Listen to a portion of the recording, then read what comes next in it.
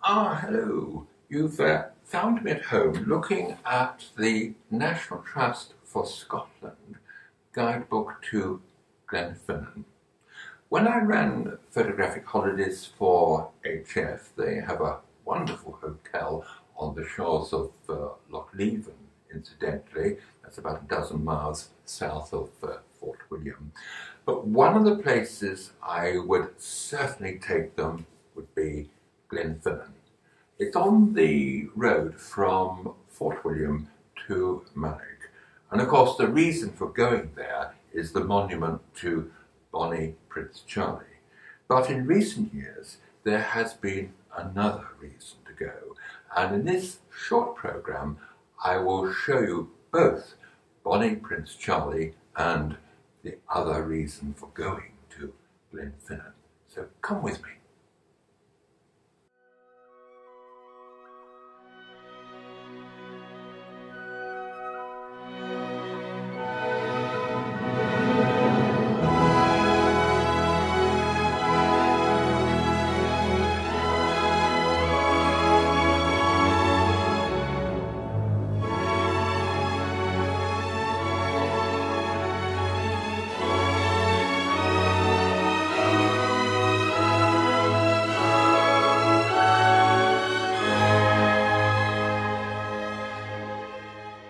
Bonnie Prince Charlie might have competition now.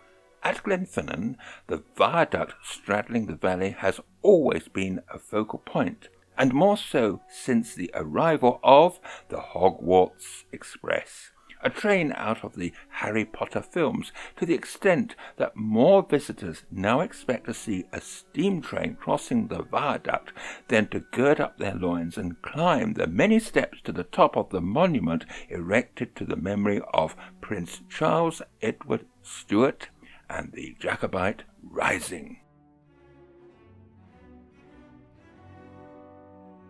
You will find Glenfinnan about halfway between Fort William and Mallock, on the A830 highway that has the romantic title of the Road to the Isles. There is a car park, visitor centre with facilities, also a railway station and a bus service from Fort William. The iconic monument to Bonnie Prince Charlie is known worldwide, a symbol of the Jacobite Rising of 1745. It was here that the rising started, with the intention of restoring the Stuarts to the British throne. Whilst it ended in failure, the monument, erected in 1815, is set in some of Scotland's most inspiring scenery, and it is perhaps this that most photographers seek, Harry Potter notwithstanding, though. If it is the Hogwarts Express that you seek, the train, official name the Jacobite, passes over the viaduct shortly after 11 o'clock in the morning, usually with the engine the right way round, returning from Mallock around 3 p.m, but now tender first. But check times on the website first. Behind the visitor centre is a rocky knoll reached by a rough path, so be careful. It has a grandstand view of the viaduct. The view in the opposite direction is not bad either, and it is here, the loch shore, that most photographers will seek, that is, after the train has passed. Cross the road with care and head for Loch Shiel. There is a charge to enter the monument. Tickets from the visitor centre before you leave, National Trust members free. It is a southerly vista down the loch, and the best time, I think, for a photo shoot is mid to late afternoon.